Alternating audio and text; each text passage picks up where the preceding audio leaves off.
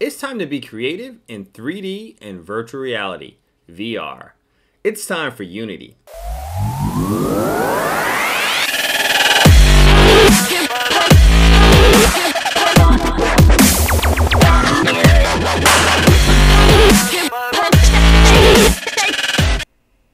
Challenge. Unit 1 has a challenge. Challenge 1, Plane Programming. Challenge overview. Use the skills you've learned in this driving simulation to fly a plane around obstacles in the sky. You will have to get the user's input from the up and down arrows in order to control the plane's pitch up and down. You will also have to make the camera follow alongside the plane so you can keep it in view. Challenge outcome. The plane moves forward at a constant rate. The up-down arrows hit the nose of the plane up and down. The camera follows along beside the plane as it flies. So again, follow these videos. Let's watch the challenge overview.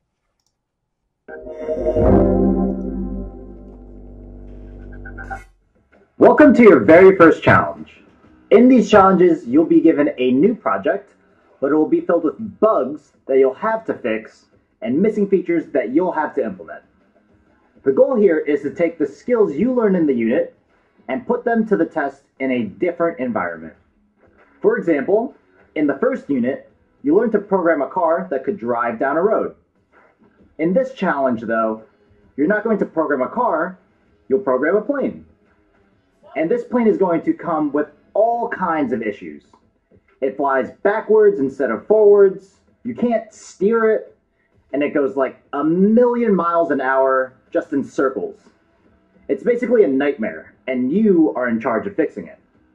Don't worry though, if you think about it, the programming required to steer a plane is not too different from the programming you did to steer that car.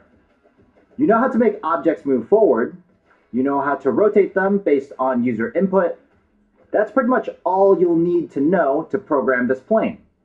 Plus, you can always reference the code from your prototype, and we've also provided you with some helpful hints if you get stuck. In addition to the main challenges, you'll also have the option of completing bonus challenges. These bonus challenges require you to go just a bit above and beyond what you learned in the unit and apply your skills in completely new ways. You may even have to do a bit of online research to figure these out. So if you do complete a bonus challenge, you should give yourself a pat on the back. Now, during these challenges, you may be tempted to throw up your hands and quit. They're not easy, but my advice, don't give up. If you take the time to troubleshoot the issues and work through these challenges, your Unity and programming skills will be at a new level when you get to the other side. So to make all that happen, I'll see you in Unity.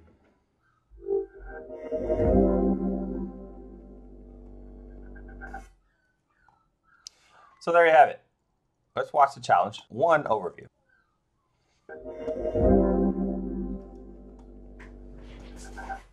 Welcome to Challenge 1. Now, if you remember in our first project that we made, we added a lot of functionality to our project with this vehicle that can drive forward and these boxes that have physics and collisions in it, and we can fully control this vehicle, turning it left and right, driving it forwards, driving it backwards. So, for our first challenge, you can see that we have this plane flying game, and if I use the arrow keys, I can control it going up and down. Our plane is flying forwards at a nice, consistent speed. We have our camera over on this nice side view so we can see our plane flying around and we can fly through all these obstacles, and we're following the plane really nicely.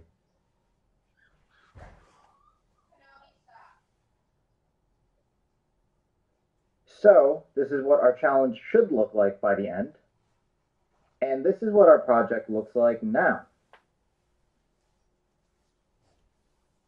Oh my gosh, the plane just flew straight backwards. It's like, it just keeps going incredibly fast. That's far too fast for us to be able to do anything. Oh my gosh, just flying straight up all the way directly into the air. Well, that's not good. Can I even control this? No.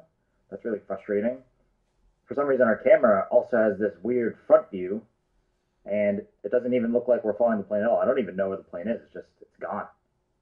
Now you can see on the challenge page, if we scroll to the steps below this video, you can actually see the different problems that are inside of that project that we just had. The first problem is that the plane is going backwards, and so there are little prompts to help you think about what to fix, in this case making the plane go forwards. Another problem with the plane is that it's going too fast, so we'll need to slow down the plane to a manageable speed. Another big issue that we had is that the plane is tilting automatically, and so we'll need to make it so that the plane can only tilt if the user presses the up or down arrow keys. There were a couple of other problems too. With the camera, it's placed in front of the plane, and so we'll need to reposition it so that it's beside the plane. Another problem was that the camera was not following the plane, so we'll need to make it so the camera follows along as the player flies it. In addition, we've added a bonus step that you can try. In this case, the plane's propeller does not spin. So you'll need to create a new script that spins the plane's propeller. If you do get stuck along the way, there is a whole section for hints for each of the different problems. So that way you can see if you get stuck on any specific problem along the way, we provided a suggested way that you can try to fix it. In addition to our main problems with our project, we've also added in bonus challenge problems that you can try and solve to see what you understand about Unity and push your knowledge just a little bit further. So, in our completed project, you can see if I press play, and then I'll just pause this game really quick, and then actually if I go focus in on the player, get it to the side, I'm going to step through, and if you watch the propeller, you'll see that the propeller actually rotates as the game is playing. So that's a cool, fun little feature that you can try and do yourself. The bonus challenges are designed to be a bit more difficult than what you know and understand. There are hints that help you along the way in case you want to give it a try and see what you can do. In addition, if you do get stuck, feel free to use the internet. There are so many different resources that you can use just looking it up on Google. So for example, if I want to figure out how I can make an object rotate in Unity, there's a little tutorial that you could do for spinning a cube that's very similar. Somebody asked a question on Stack Overflow about rotating an object that might have some good advice on how you should approach it. This is kind of an interesting one. How do I rotate an object around its center in a script? Very similar to what you're trying to do. In addition, these challenges are also a great opportunity to take a look at the documentation. So here is actually the documentation about how transform.rotate works. That goes in depth about all of the different ways that you can use the rotate tool and the rotate method. It even has some examples that you can take a look at.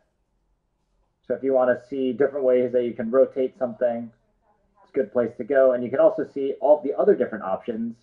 For example, vector 3, of all the different vector 3s that you could potentially use. So that way, you can start digging a little bit more into all the different ways that you can use all of the different methods and the different classes in Unity to be able to create your projects. In our starter project, you can see that when I press play, and hopefully if I can pause really fast, all right, I hope our player, they're out in the distance, so I'm just going to focus in.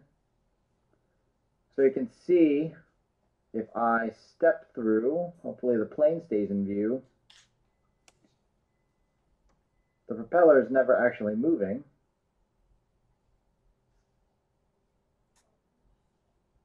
So that's a problem.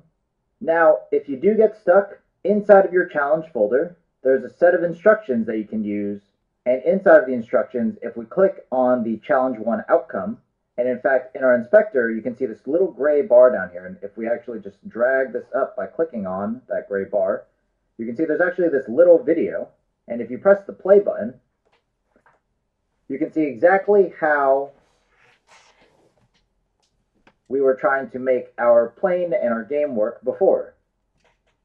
Now, a lot of the things we were trying to do before are very similar to how we set up our initial project that we made, our prototype 1.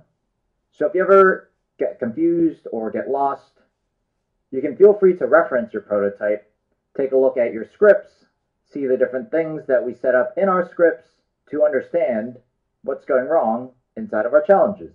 Another really helpful thing in our challenges is in the scripts folder. All of the scripts actually have an X at the end of the name, so that way you know that this is our challenge script versus the names of the scripts that we had before. To get started, you can either download the challenge assets from the asset store, or you can use the direct download link on the challenge page. If you click the direct download link, it will prompt you to download your challenge file. And then if you want to add that asset package to your project, you can go to the top left of Unity, click the Assets button, Import Package, Custom Package, which will then bring up your File Explorer, and then just go to the folder where you have that package saved, click on it, click Open, click on the Import button when it gives you the prompt on the window, and it will download that package to your project. So, get started on your first challenge, and good luck.